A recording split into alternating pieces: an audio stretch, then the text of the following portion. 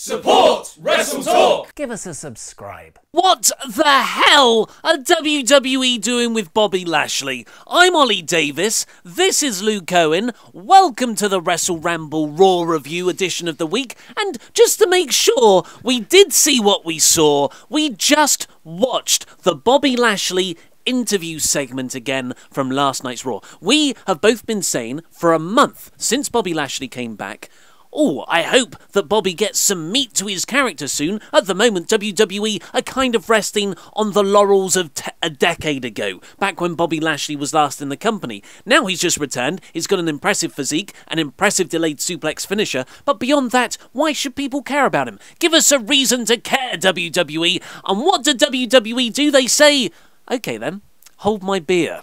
And they go and make, honestly, one of the worst things I've ever seen from just a scripted, force-feeding, getting someone's character not just wrong, but actively ruining them. It was a sit-down interview with Renee Young and Bobby Lashley, who, I mean, at the end of all this, he's a dapper man. Like, none of us can deny that. He was very smartly dressed. I wish I could pull off a flat cap the way he does. That is the only positive thing I will say about this segment. Because then what followed is him going through his three sisters and describing stories from their childhood together. So we've got Kathy, that's the eldest sister, Jessica, that's the second oldest sister, and then Frances, which is the closest to his age. You know, that's why she's daddy's little girl. And each one of them has a really rubbish story attached to them based around an object. So Kathy's, she carried a broom everywhere and she'd chase me with it, Bobby said, because I was the little one and they'd torment me, my sisters. And one day I said, why don't you just hop on that broom? Implying she's a witch. Ha ha ha ha ha ha. Then Jessica, she didn't just have a security blanket, she had a security towel. And boy, she carried it with her everywhere. So that thing stunk. But when the local bully found out and started making fun of her for it, little brother Bobby Lashley shoved it down his throat. I bet that didn't taste too good. That's the scripted thing that he said. You know, I'm trying to summarize here just so we're all on the same page of how awful this is. Oh, yeah, you've got a towel in your throat. I bet that doesn't taste good because it's old. Like, hop on that broom. So it's just not. It's not funny. We've got one more to go, yeah. And then you've got Frances, who is the youngest, closest to Bobby's age, and she carried around her father's army hat everywhere. Took it to school. Took it to, I don't know, church everywhere because their dad was in the army, and she was Daddy's little girl.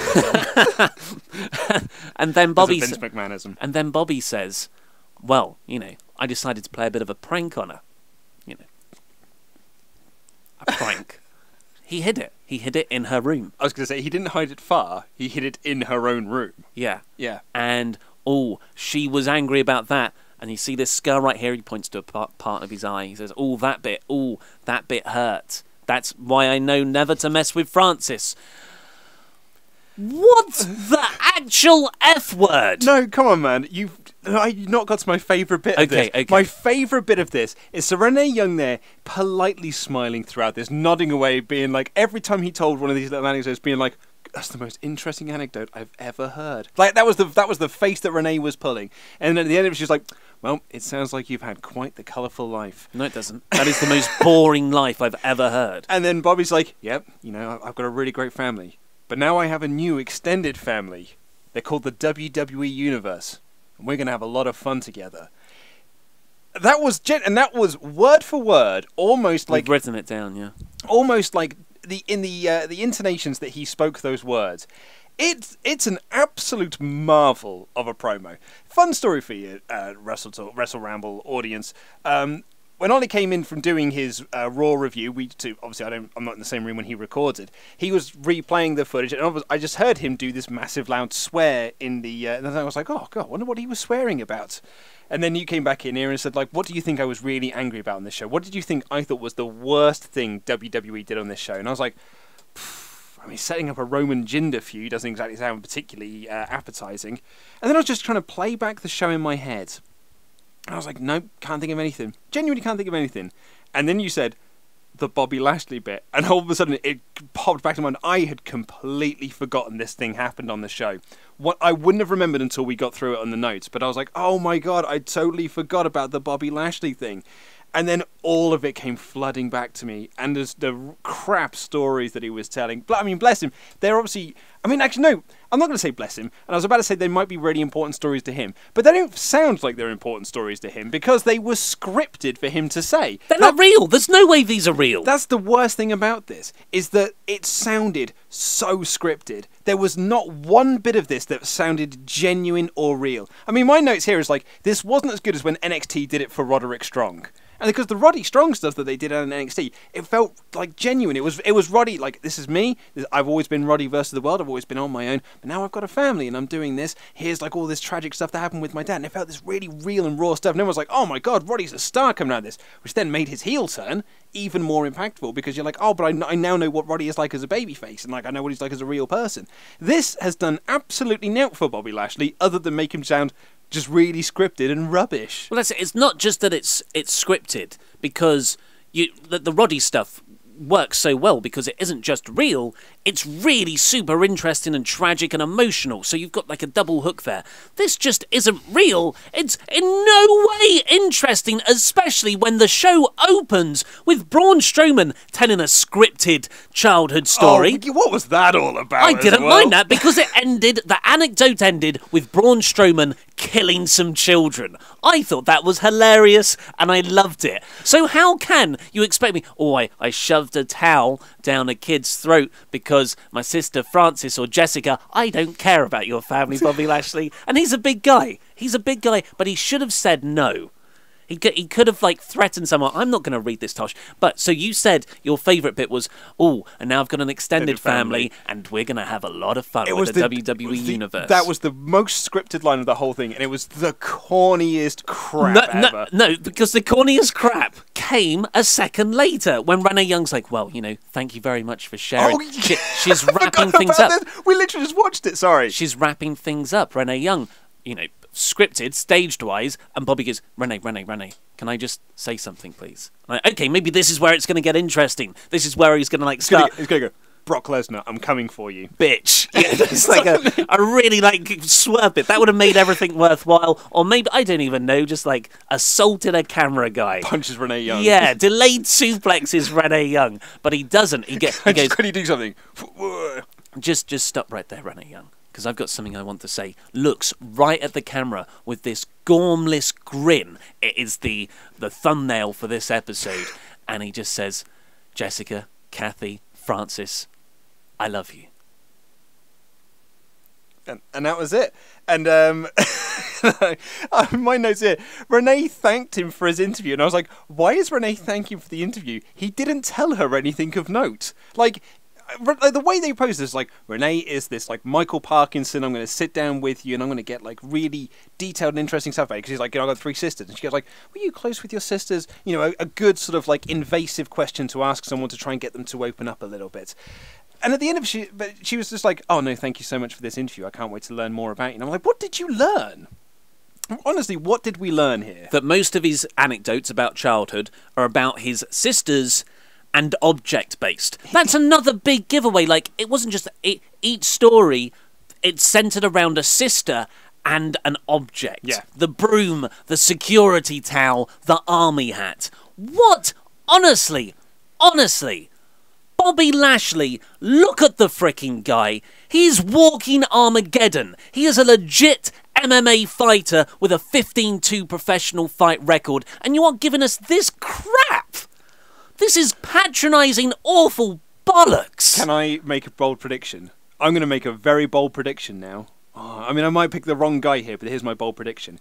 Kane is going to come back to the show, and he's going to be carrying these items. He's going to come out, Bobby Lashley's going to have a match, and then Kane will come out on the stage with a broom, and snap it over his knee or something. And then the next week he'll come out with a towel and set the towel on fire. Or something along these lines, trying to play mind games with Bobby Lashley. Apparently, Kane was backstage at Backlash. Was he really? But that could just be, saying hi to folks. My worry is... There has to be a reason for this. I'm just saying there has to be a reason for this. Right, and there should be. Because if this is just a way to make us care and get invested into Bobby Lashley's character, ultimate mission fail. This was an atrocious segment. It made me actively think Bobby Lashley was lame. Why would you do that to one of the most legit people on your roster? And because this does come up a bit, and we talked about it in the Backlash review, where if Roman suddenly miraculously turns heel, no, that does not undo all the bad storytelling and segments you've done in the weeks prior. It's still bad storytelling. It's not like, oh, but it was all because we set up those objects. Fine, set up the objects, but make it interesting and do it better, WWE. Jesus H. Christ. You were not a fan of this segment. It is awful, but okay. Apart from Bobby's snappy dress sense, this does have comedy replay value. Oh, like this is so bad that it's good, but it is also so bad that it's offensive. Like you showed me the image when Bobby Lashley did and it's a really tight close up on his face. His face fills the entirety of the screen, and you did say it's like, well, this is the easiest WrestleRamble thumbnail we've ever had to make. Because that's all we need. And that's true, so there's a positive. We're going to meme it. This face is a meme. Okay. If this isn't on Ross's WTF thumbnail, he is missing a trick, mate. Swaff Nation, please send us your captions for Bobby Lashley's gormless smile, I love you, my sister's face. This is a simulated combat sport. Where people are meant to fight each other. I don't mind personal stories. I like that sort of stuff. Yeah, the Roddy NXT stuff was excellent, and it made Roddy such a better character coming out the back of it. This really was not that. And as I said, something has to come out of this because it's so detailed. And as you said, it is sister object story. There has to be something within this that is going to play off in Bobby's first storyline. Or are we going to get another one of these next week where he's going to talk about his first run, maybe his run in FCW, or he's going to talk about TNA? In OVW, sorry. TNA? Well, I was going to get to that, and then maybe they'll talk about the Battle of the Billionaires, because they did say they the video package before this that kind of highlighted his career and his wrestling background, and then he came to WWE through Kurt Angle, and he was ECW champion and United States champion, and he quote unquote main evented WrestleMania. I was like, well, they're finally doing it. They're giving us this video package. We're going to get the interview. Kudos, WWE, and then that lovely video package ends. Yep, and then get that in. So if we're going to get these next couple of weeks, we're going to recap a lot of his career. But the problem is, that sounds all well and good. But if it's anything like this, it'll be dreadful because Bobby's not being interviewed. Bobby is rehearsing lines and repeating them back to a camera. So nothing about this seems real or genuine. In what possible world did they think this would get Bobby Lashley over? This just, I can't. Mate, this is a company that on Sunday night put Roman Reigns versus Samoa Joe on last with the idea that because Joe was wrestling a boring match, people would boo Joe and cheer Roman. Let's get on with the whole... That's how it works. Let's get on with the whole review. Haha, it's a Raw review looking jacked, man. You suck. You suck. Kurt Angle's opening the show with a Raw promo. Hi, Ollie here. Paige here. Ollie here. Great stuff there. I hope that actually cropped me out of the image, because if I'm just there still on screen doing that, it's not as impressive. So Kurt Angle opened the show with his floppy wrists. He's excited, Luke. He's very excited because Backlash is out of the way, which means we can look forward to another pay-per-view now, and that pay-per-view is Money in the Bank, and we've got 6 weeks worth of build to mess it all up. I did appreciate how this episode of Raw structured itself around the pay-per-view in 6 weeks' time. Yep. All the wrestlers and storylines were based off, I want to get in the match so I can win the briefcase. And I hope that isn't just a 1 week thing and they forget about it, or it's just until the qualifying matches are over. I hope this can run over 3 to 4 weeks. Yes, I agree. But yeah, that was good. Shout out to the lad who had a sign as well that said Comic Sans greater than Times New Roman, which I thought was, it's like an extra little dig in there, which I thought was nice. Bit of a troll. But my other one was a lad that was just next to him that had, the mocking SpongeBob meme? Patrick. No, it's without the Patrick one, it's just the SpongeBob where he sort of bent over with the sort of silly face. And it just says, "This is my yard." Really made me laugh. Strong sign game. Strong sign game Long from the front Island. row. There was also a Braun Strowman with an Infinity Gauntlet. Yes, which saw was that. really, yeah, really get good. these hands. So, Long Island, New York. That's where Zack Ryder's from. Was he on this show at all? He was in a backstage segment. Oh, of course, yeah. I thought Kurt Angle sounded a bit like Trump here. Oh yeah, and I was going to make this joke in my news, but you do a better impression. Have I done the Trump impression on here? I don't know, but Kurt That's the old was just movie like podcast. Kurt was like saying WWE is so great, we never stop. We just keep on going. I give you the best matches. We've got the best matches, better than anyone else in the matches. We have the best matches. Oh, that's not that great. We have the best matches here. The best matches you will ever see in a wrestling promotion. Okay. Good. Something on you lines. turned into South Park at the end there. So Braun interrupted this and came out and he said, well, I should be in one of these Money in the Bank qualifying matches. And then I don't know how he transitioned into this. This was a bad segue, if there was one at all. Absolutely. And Braun told his own childhood anecdote about when all the kids in the, I don't know, flaming pits of hell that he grew up in were making a tree house and they all went to play in it without him. Yeah, he essentially told the No Homers Club story, which is a story from The Simpsons when Homer wasn't allowed to join his friend's treehouse because it was a No Homer Club, or No Homers Club. But then another kid called Homer was in there because it's No Homers. We're allowed to have one. Nice. And that's basically what the story that Braun was telling here. And so Braun, and because it's Braun's voice as well, it's just there was these kids who built a treehouse, and I wanted to be in that treehouse. So you know what I did? I tipped up the whole tree. It was just like, it was really, cause it was like, here's the setup line, and then Kurt was there to give like the, so what did you do, Braun? Well, I thought it was quite well structured because that first bit when he's telling the story really clunkily, I was like, oh god, this could be the suffering succotash line for Braun. But then Kurt says, oh, and let me, what I was thinking, let me guess, you trashed the treehouse. And then Braun goes, no, I tipped over the tree with them all inside. And I was like, you have completely won me over with this story. I thought this was ridiculous. It's still definitely ridiculous, but in a great way. But was it though? Because it didn't tie into anything, really. It's not like he basically was just like, I tipped over a treehouse. And I'm also going to win Money in the Bank. Neither of those things match. And well, there's a height element. You've got to climb up. Cool story, bro. But it didn't really work. I mean, we've only watched this episode of Raw once, and we've watched them multiple times, don't we? Great rewatching value. WWE TV. Yeah, we watch these things with such meticulous detail. We remember who won out of the Braun Strowman Big Show cage match. So I really can't remember how this related to anything.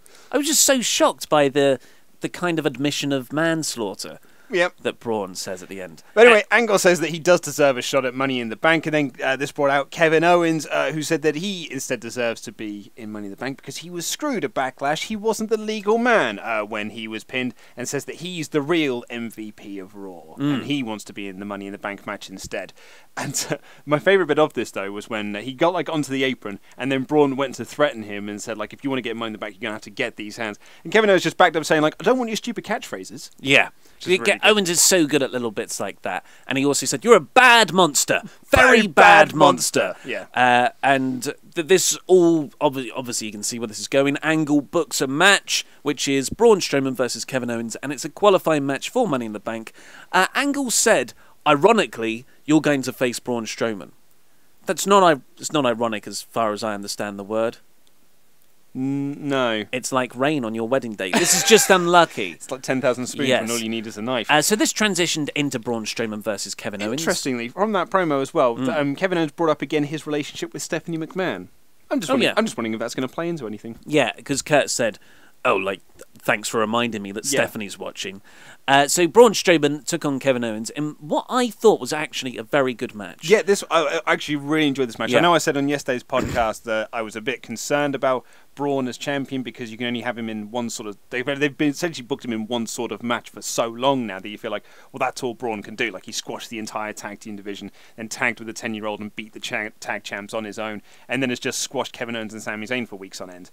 But this actually reminded me of how good Braun is in singles action and how great it is when people sort of work around him and work around his limitations. How good Braun Strowman is, or how good Kevin Owens is? Because I remember a very good match that I personally enjoyed from last year on Raw. Yeah, so it was before the Superstar Shake-Up last year. Kevin Owens and Braun Strowman had a very good match there as well, which was similarly. It was a similar pattern of Owens kind of using his ring smarts, getting out the way of stuff, targeting legs, yada yada, to bring down Strowman. And Can I change my statement then?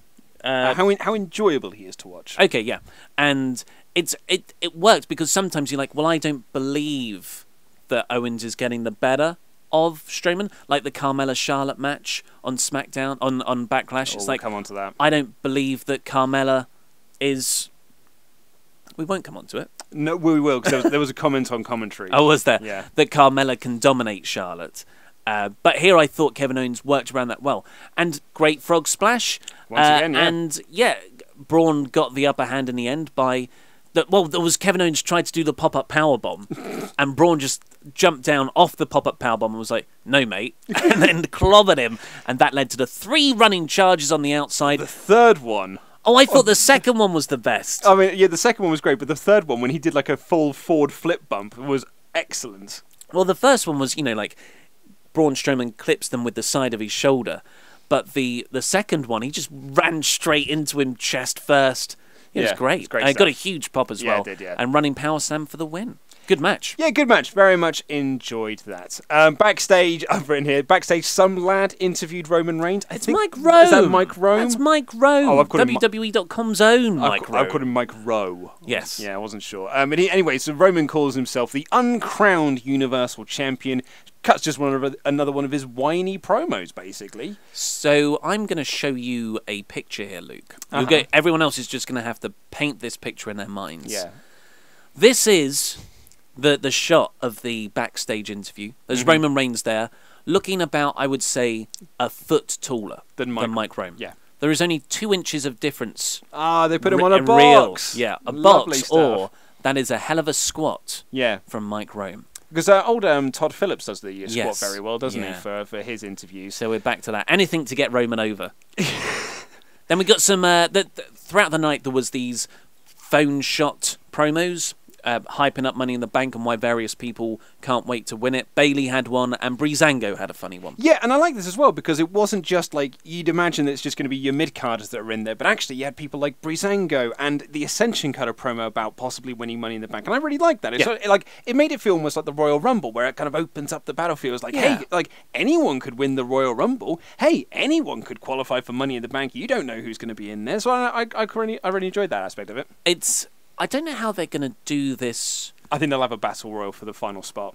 Well, I was thinking more in terms of, does Raw get 4 places? Yes, does they SmackDown... said that on commentary. Oh, they did they? Sorry. Yeah, they announced on commentary that each match will have 8 people, 4 from each brand. It'd be really nice to have 7 proper uppercarders, and then one guy like a Fandango or a Tyler Breeze, or a Chad Gable, because you could make someone just using that match. Absolutely you could. It wasn't just the phone promos. A lot of people were coming into Kurt Angle's office to say why they should get qualifying matches. In this case, it was Goldust. Yeah, okay, so Goldust came in and said that he wants to be in a qualifying match. And he does his movie quote shtick, and then Jinder walks in and says that he deserves to be in the triple threat match instead of whoever, because the triple threat main event was going to be Roman Reigns versus Finn Balor versus Sami Zayn. The winner qualifies for Money in the Bank. So Jinder said he should be in that triple threat match, and Angle says, well, I mean, you haven't won a match since you've come to Raw, so you're not really on that much of a roll, are you? And you're going to be facing Chad Gable tonight, and if you put in a good performance, I'll consider putting you into a Money in the Bank qualifier. Goldust then says another movie quote and walks out. And I was like, yeah, but you didn't get an answer. Like, you literally walked in and said, can I be in a match? Kurt Angle got distracted by something else. And then he was like, cool, bro. Okay, then. I'm off. And it's just like, it's when you script things too much. And then at the end of it, you're like, actually, that doesn't make any sense anymore. Exact thing happened to Zack Ryder later on. Yeah. Didn't get an answer either. Just like, oh, you said my catchphrase. Wait, does that mean I'm in a match? That'd be funnier if they held on these comedy undercarders or lower carders, whatever they're called. the reasoning that Jinder hasn't won enough matches. Do you know what Kevin Owens' record is for TV matches and pay-per-view matches this year? I do not. It's 1-1, lost 12. Wow. Yeah. Ouch. So, we had that. But I do like how everyone's gunning for the Money in the Bank places. Yes. Then we got Baron Corbin and the Revival taking on Titus. Mate, your favourite. Your absolute favourite. And No Way Jose. Yeah, you bloody love No Way Jose, don't you? My first notice here, Revival are too good for this position. Poor lad. Say that again. Got the jobber entrance. I've also written, this is the most wrestling No Way Jose has done on the main roster, which I'm almost certain is true. Corbin blind tagged himself in and hit the end of days on No Way for the win. I thought it was a fun 6-man tag, though. I thought it was actually a really fun match. It was a very fun match, yeah. And it went 5 minutes. Yeah. Did you hear Corey Graves' description of No Way Jose, who was wearing these fluorescent green bottoms? You could call him a highlighter. A human highlighter. A human highlighter, yeah. It was funny. But then it was like all the Money in the Bank matches were really good because next up, because that 6-man was not for anything apart from furthering the Baron Corbin No Way Jose feud that we're so into. But the commentators were also saying, it's like, a big win here. Maybe that, Kurt Angle's going to be watching this. Maybe they could be put into a Money in the Bank qualifier again. Again, making like every single match about qualifying for Money in the Bank, even if it wasn't a qualifier. But the next match was a qualifier, and it was really good. Oh, it's interesting. Did you not like it? Well, no, I thought it was good. But I thought it had like a really great start, and then it really fell apart when Ruby was just doing chin locks for what seemed like seemed like ages. It was a really great start and end, but it was also one of those matches as well where Ember Moon was clearly going to win because she was dominated throughout the match, and then got the win at the end. I really didn't mind it. Well, but I did think though that it was good. I just thought that the middle was very, very saggy. So this was Ember Moon beating Ruby Riott and Sasha Banks. It's boss time. Oh my God, when Michael Cole said that, I've written it there. It's boss time. It's boss time, man. Yeah. I thought Ruby Riott was actually the standout. She was great. There really was good. a particular moment when she was beating up Sasha Banks and she did when she's on the top turnbuckle and she gets Sasha's head between her legs and drives it into the second turnbuckle. A move that Coachman said was the most innovative move he's ever seen. Mate, do you want to watch Buddy Murphy's finish on 205 Live? So, Coachman's commentary here. So the story of the match was Moon, Riott and Banks. That Moon got chucked out early and it was just Riott and Banks who were working together really well. I really do like both of them. It's just a shame they've been booked into oblivion, essentially. And then, because it's triple threat rules, no DQ, the Riott squad get involved a lot. Yeah. Why wouldn't they do that from the start? It's by the by, that's wrestling. You can put that to one side. And then Bayley runs down. Bayley runs down to help Sasha Banks, and this was quite good, even though I gave up on this a few days ago. The kind of resigned, I'm helping you out, Sasha, yada, yada, yada. But then Coachman just says, let it go. Let it go. And he said it twice, and then Corey was like, you watching Frozen over there? It just came out of nowhere. It was so weird. And it's got to the point, guys, where I don't find Coachman laughably bad anymore. I just find him infuriating. I still quite like the word of the hour shtick. I think that amuses me. But I feel like Backlash was a real watershed moment for my fandom this year, where all the things that I was kind of like getting along with, or like, oh, that's quite endearingly bad, I actively hate the next day. But this was also the match where they had, I'm pretty sure it was in this match where they had a commentary line that was just to underline the pointlessness and awfulness of Backlash at times. Pointlessness is the wrong word, but awfulness certainly is the right word. When they essentially said, like, they were putting over how important it is to win Money in the Bank. It's like, I mean, look what it did for Carmella. And what a great showing she had against Charlotte yesterday, really proving her own. I'm like, mate, that wasn't the bloody storyline you were telling going into that match. Why is this now the storyline? And it was a complete 180 change of character on a whim. Just like, all of a sudden now Carmella's brilliant. By the way, she's an excellent wrestler. She just hasn't been showing it for whatever rereason. Yeah. And it really, really annoyed me. But I thought this match was actually quite good in the vacuum. But you said that Ruby Riott was really great. I thought she was absolutely terrific in this match. And there was a really nice sort of Hurricane Rana off the top rope that was rolled through into the that was really bomb. good, really cool. And that's when the Riott squad got involved. Yeah, and then you're right. And then Bayley got involved in the end to kind of help Banks because that storyline must continue. I'm pretty sure it started in 2016. I think they started doing teasing. Yeah.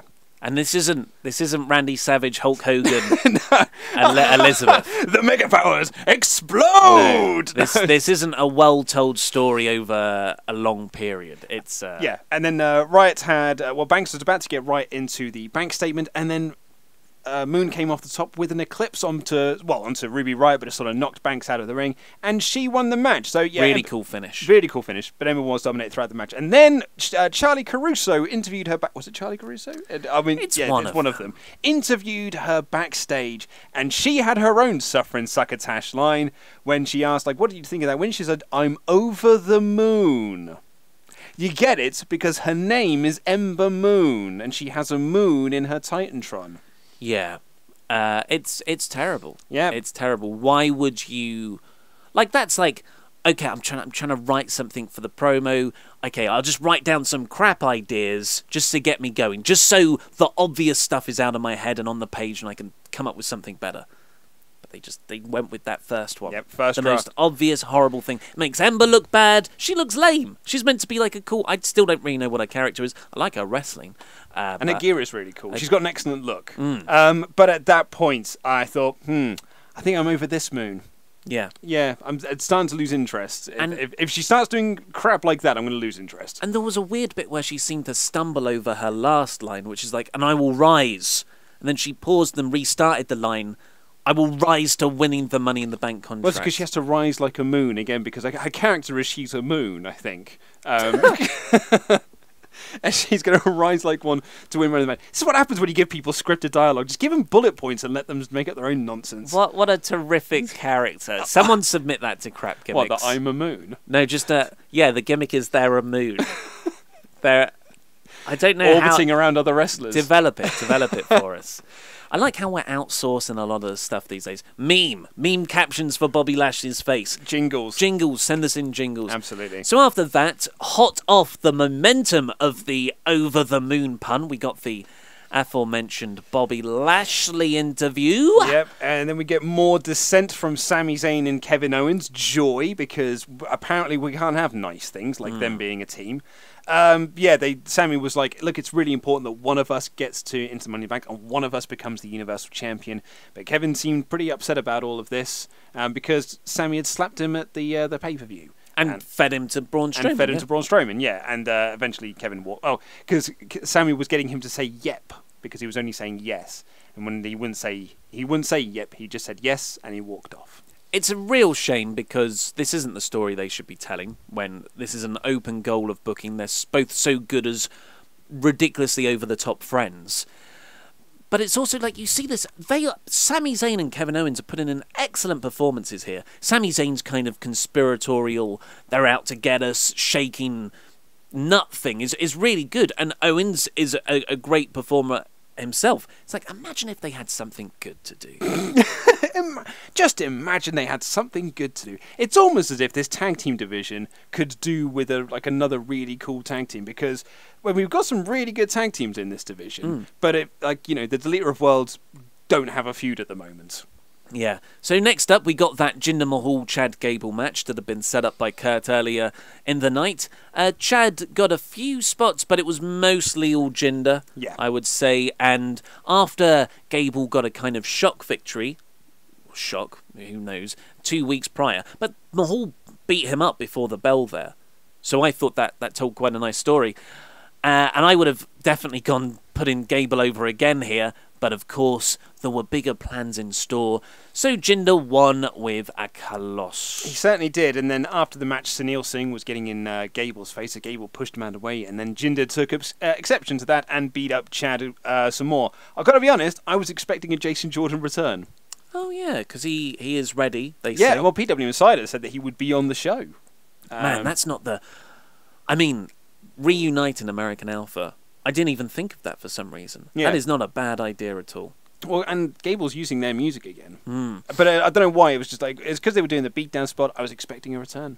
Alexa Bliss, who's currently injured, did a phone promo for Money in the Bank, as did The Ascension. I thought The Ascension's promo was pretty good. Yes, it was. Yeah. Not their comedy stuff, though. So it's like, what are you? Well, is that still going on? I don't know. Do they even do the Fashion Files on WWE.com? I don't know. Zack Ryder, we spoke about it. He came into Kurt's office and asked for a Money in the Bank match, and Jinder came in off his loss to Chad Gable and was like, win to Chad Gable, and said, I should get a Money in the Bank qualifying match now. It should be a fatal 4-way yes. tonight. And Kurt said, woo, woo, no. Because that's Zack's catchphrase. Yeah, it was something along those lines. I think he did the full woo woo woo. Oh, I'm sorry. I don't want to misquote the guy. Well, I mean, someone will correct you. I just want to, I'm just saving you the embarrassment. Heaven forbid.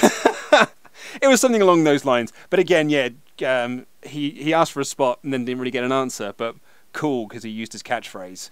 Yeah. Drew McIntyre and Dolph Ziggler beat Heath Slater and Rhyno in 2 minutes. Yep. The crowd was super into Heath Slater here.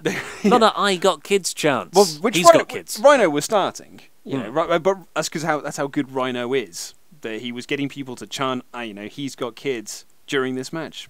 Rhyno? Yeah, Rhyno was. He was on the outside starting the chants. Oh, I didn't see that. Yeah. Nice work. You could hear it because he's the loudest person. But Drew and Dolph are really good. Their movesets, they've really worked hard on integrating their moves into each other's style, and their double team moves are really good. This time they've done it before, didn't they? It was like the Alabama slam with the super kick into the full slam, but this time Drew had Slater draped over the top rope and Dolph hit a super kick from the outside, and then they hit their Claymore zigzag for the finish. Yeah, I mean, I think that this is I think the tag team is cool. It's the most interesting Dolph has been in quite some time. But I'm just so much more into Drew than I am Dolph in the feud. Like I think that when Dolph is in the ring, it's fine. It just feels like a WWE tag team match. But as the second Drew steps through the ropes, the mood changes and the atmosphere of a match changes. It's how good Drew is. It's particularly in this role, I suppose. But the mood just felt just another level when he stepped in the ring. Feels serious. Yeah. That's the best word I can think of to describe it. That's really good, yeah. And it's a shame that his serious entrance has that record scratch. Yeah, with the record scratch. I've spoken enough on that. This team is very, very good, but it's all about Drew. Bobby Roode took on Elias for the 3rd week in a row next. Now, of course, Bobby Roode got his larynx crushed on the last match they had just 7 days ago.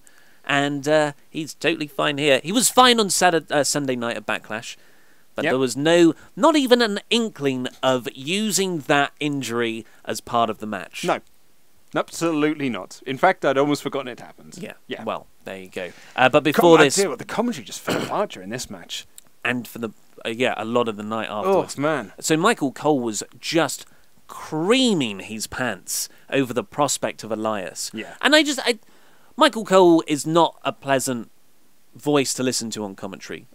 That's pretty much a platitude by this point. But when you give him non-babyface things to do, like being really excited for the obvious heel Elias, or being down on the obvious babyfaces, the Deletor of Worlds, it really makes his character just so inconsistent, and it makes me not buy into any of the play-by-play stuff he has to say. It's really damaging to everything overall. So why can't you get... I know Corey's gimmick is that he hates the Drifter, and that's very consistent from his NXT days. But this is a Corey Graves spot to get really excited about Elias. It's fine to... Jerry Lawler used to do it on a dime all the time. As soon as someone turns heel, now they've changed their ways. I think Corey could easily just have one word of, you know what, this is great, this stuff that he does now. That's far more suited. But what you got here was Michael Cole doing his horrible, over-the-top selling of how great Elias is. Oh, yeah, he's going to do a concert. Oh, my God, it's going to be great. Right. Yeah. So I was really listening to the WrestleMania X7 opening promo because we did the WrestleRamble Extra episode on it quite recently.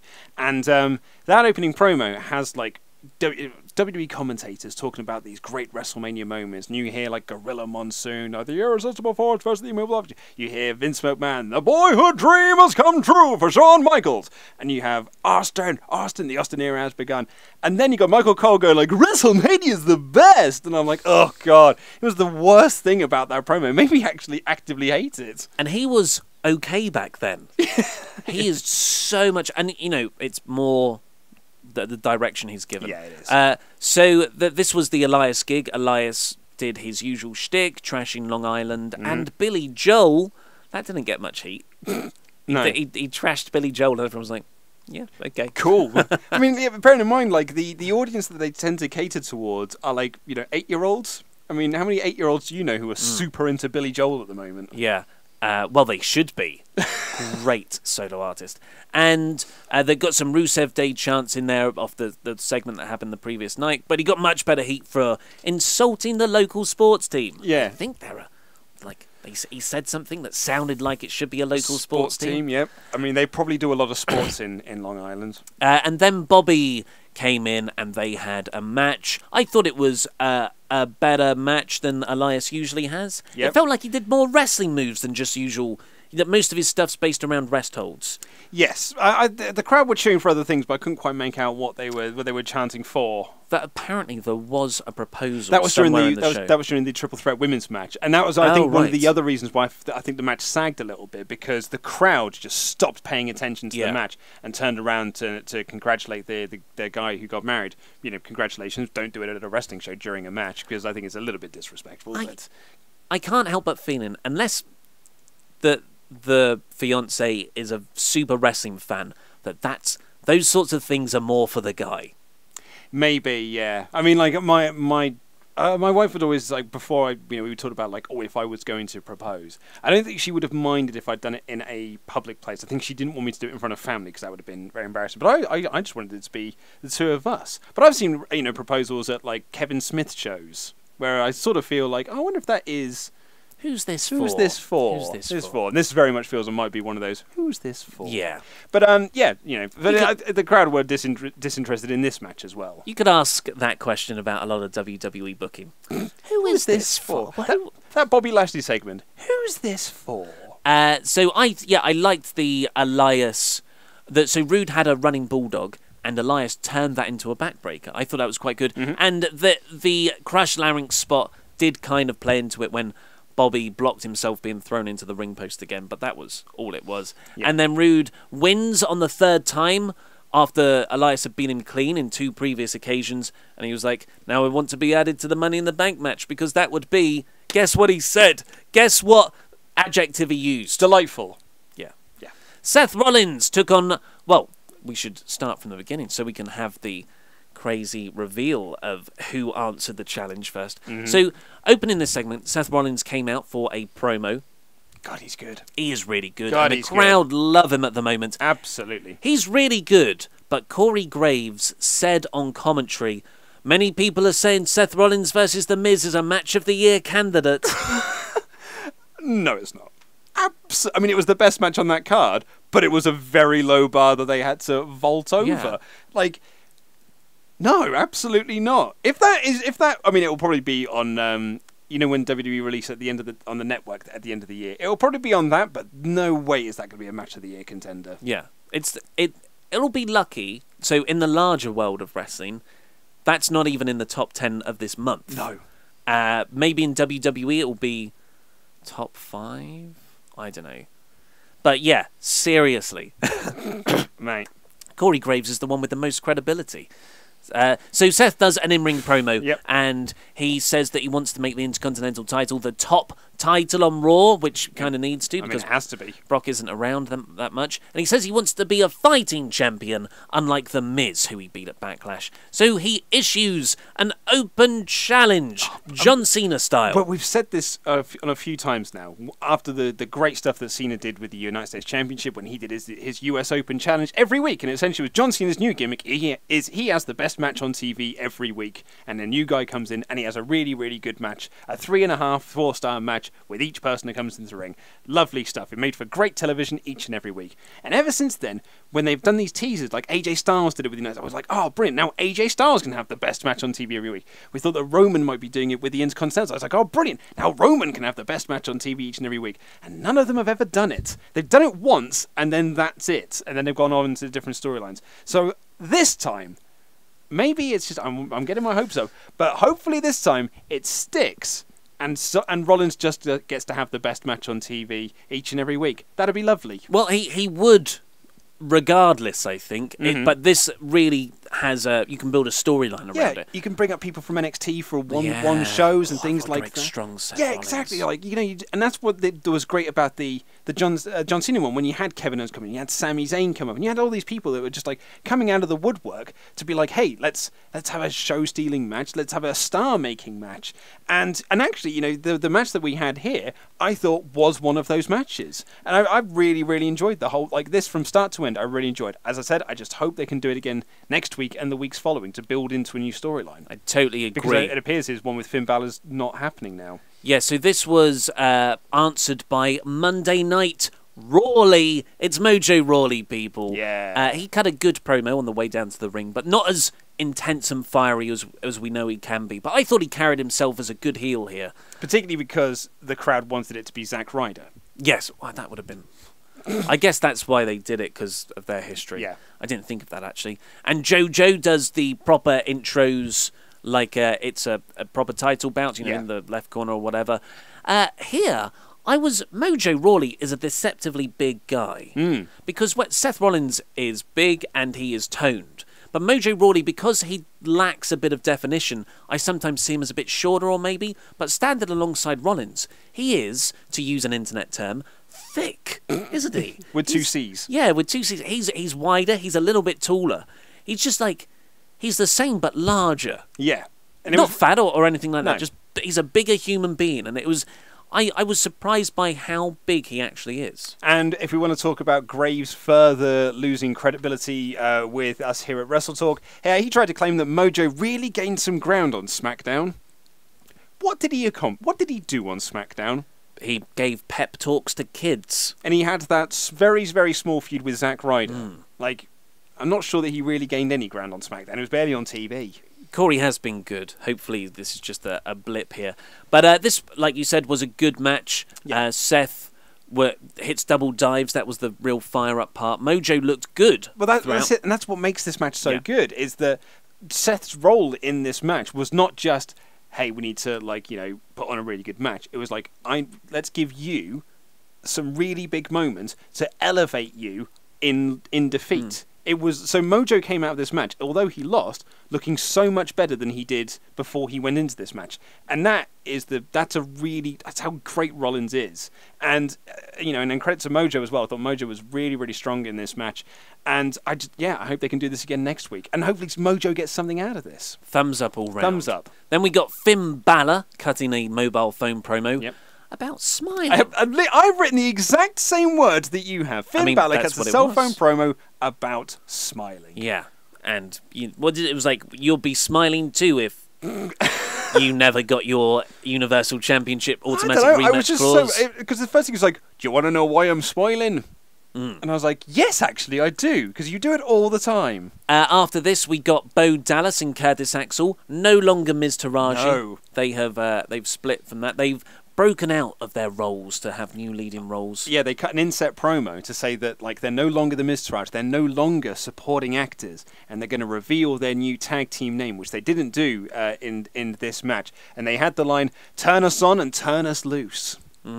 I actually quite enjoyed this, because that ends with they were like, "We're going to announce a new tag team. Stay tuned." Which is, I think, their new gimmick now. Which led Coachman to believe that their new tag team name is Stay Tuned. This was the commentary was awful for this match. It was Bo Dallas and Curtis Axel, whatever they're called, versus the Deletors of Worlds, Woken Matt Hardy and Bray Wyatt, and it was just Cole and Graves bickering over Bray Wyatt's new essence of Samiel or Samuel, however you say it. It was awful. It was awful to listen to. And I don't blame Matt or Bray in any of this. But the commentary makes me want them not to be on TV anymore, because I can't. Having this every week it's just so draining. It's so draining to hear Michael Cole talk about It was like, oh, and some bald guy's having to go at me on Twitter, and then Corey goes, that's Senior Benjamin, show some respect. It's the same crap every single week. It's so demoralising. It makes me want to just... As I said, it actively makes me want them not to be on TV, just so I can avoid the commentary. And the commentators are so important for getting over the product and being credible. And this is awful. It's so bad. But they've got a new version of the Sister Abigail. Yeah. I feel like this is like the third attempt of trying to make a double team move, whereas Drew McIntyre and Dolph Ziggler have like double team moves to spare. Bray and Matt are still struggling on this one. Yeah, they really are. Yeah, not gelling as a tag team. They have some spots that are quite good, but I thought this was the best they've had. This was easily the best one. They just do it side by side and do the move together. Then we got Natalya cutting a mobile phone promo. It was rubbish. And she said it was an honour to compete in the first Women's Money in the Bank, and she knows what it takes to win. I was like, but you lost twice, so I don't think you do know what it takes to win. You know who does know what it takes to win, though? Baron Corbin, who had the next promo, who said, well, I won the Money in the Bank match last year and I'm going to win it again this year. And I was like, oh my God, you did win it last year. I completely forgot that happened. Oh, mate, do you know what I forgot as well? When during the Mojo match, they mentioned that Mojo Rawley won the Andre the Giant Memorial Battle Royal. And I paused and I was, no, he didn't. Jinder won it. Gronk won it. And I was about to write down now. I was like, I'm pretty sure Jinder won that match. And then I was like, no, wait, did Mojo win it? I honestly can't remember now. And then obviously I remembered the promo with the kids when he was like carting the trophy around to all of the arenas that he was going to. So the main event was Finn Balor beating Roman Reigns and Sami Zayn. But let's be honest, more Sami Zayn for a place in the Money in the Bank ladder match. And this was a really fun, good match, really well structured, where the crowd was super into Sami and Finn teaming together to beat up Roman Reigns. Okay, so I found this very interesting, this match, because you're absolutely right. Roman was absolutely booed out the building, and the crowd were chanting same old S at him because he was dominating Finn and Sami right at the start of the match, and the fans were not into that. And then Finn and Sami came together and they beat him up, and the crowd erupted into cheers, being like, hey! And then they dragged Roman into the outside, they brawled through the crowd, and they beat them up out there. Anytime Roman got a little bit of offense in, boo! Crowd were just so hot and into this match, and specifically into hating on Roman and cheering whenever Finn and Sami were beating up Roman. And then eventually Sami hits a haluva kick and he falls into the technical area, and Balor gets up and he hits the coup de grace. Crowd erupt into absolute madness. Then Finn and Sami get into the ring and the crowd dies. And the crowd weren't in so much until Roman got back and the crowd started booing it again. I didn't notice that. Yeah, the crowd felt really quiet when it was just Sami and Finn. I really enjoyed the Sami and Finn stuff. Maybe great. That's why I didn't notice it. Yeah, it was great. It was really, really good stuff. But the crowd were more into them beating up Roman and booing Roman. That's not strictly true. Because I've got here, when Sami gets Finn into the ring, Ole chants start. Yeah, but that's right at the start. And then the longer they wrestled, it just petered out. Ah. And I was really surprised because I thought the fans would be more into that. But, yeah, they weren't. Yeah. A reaction is worse than no reaction pretty much in this case. So Finn and Seth, like you said, Finn and Sami, there we go, are having a really good back and forth, and then Sami goes to hit something. Or is it Balor goes to hit something in the barricade area? Someone tries to hit something, but Roman Reigns flies out and takes them out. And you knew Roman was coming because you could hear the crowd started to boo. Obviously, the commentators aren't reacting to it because they only watch the monitors. And then Roman dives out and they're like, "Oh, where did he come from?" It's like, if you listen, mate, you'd have heard him. But and then they had some more back and forth sort of stuff. Good back and forth. This was a good match. Really good actually, match. I sound like I'm down it, but I actually really enjoyed it. And then the finish saw Roman hit the Superman punch on Finn, and he's about to set up for the spear, and then from out of nowhere, Jinder Mahal jumps the barricade and he trips Roman Reigns. Roman Reigns falls flat on his face, and as he stands up, Sami hits the haluva kick, and then from out of nowhere, Finn hits the shotgun drop kick and the coup de grace, and he wins to qualify for Money in the Bank. So it's him and Braun Strowman. Pinning Sami.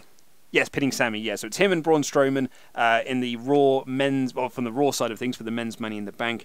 But more depressingly, it appears we are setting up for a Roman Jinder feud on Raw. Ho, ho, ho! Steady on, WWE. You do give us what we want sometimes. Ho, ho, ho. Oh, it is not promising because, I mean, that's the main event program, right? Totally, yeah. Well, because it's Roman, yeah, so it'll be the main event program. And it's we thought, well, WWE, they tried the Jinder experiment. It failed quite astoundingly. But then, like, they put him back into a mid-card area where he is so much better suited. This is perfect role for him. But now it was just we let our guard down, Luke, because Vince has put Jinder right back into that main event program. It is two Vince McMahon pet projects against each other, and good God, I hope they don't go the foreign heel route. Well, I think it's more. Oh yeah, I mean, when he won the United States Championship, I remember Dave Meltzer and Brian Alvarez saying like, "Oh man, it's the one thing we like.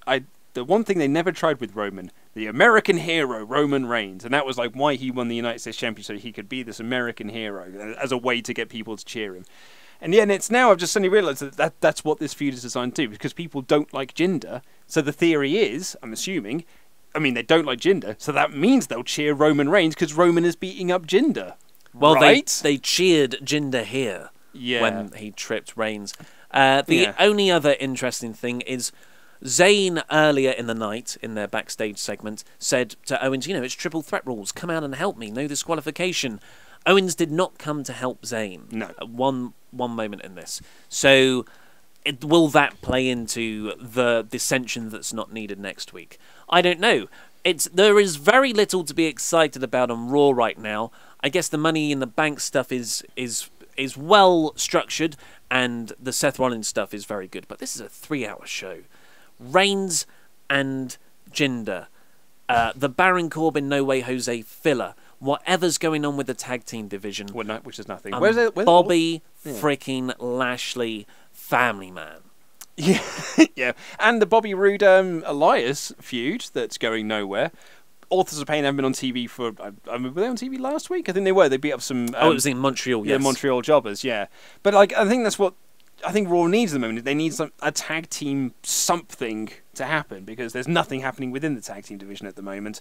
The mid-card scene's very bland, but the only thing I'm excited about is Money in the Bank. But that's only because I really like Money in the Bank as a pay-per-view, and I liked that the show was structured around that. But yeah, I completely agree with you. Outside of Seth, hopefully having an actual invitational every single week, so we can get some good matches on TV. It's not a great deal to be excited about. What would you give it out of 5? I think I'd have gone a 2, because you gave it a pour, didn't you? I gave it a pour. Yeah, I think I probably would have gone the same. Yeah. Okay. Well, because it was good wrestling. We got some good wrestling matches and the Money in the Bank stuff. So it wasn't a flat-out bore, but there's a lot of stuff on this show I really didn't like. Yeah. But that's all we've got time for today. Please click the videos that have just appeared on our laps to catch up with the latest WrestleTalk videos. Subscribe to this channel, pledge on Patreon, become a pledge hammer to get access to exclusive content and this podcast button here for exclusive intros and outros. It's all free, this one. You should do it on iTunes or wherever you get your podcasts from. I've been Ollie Davis. This has been Luke Owen, and that was Rambling.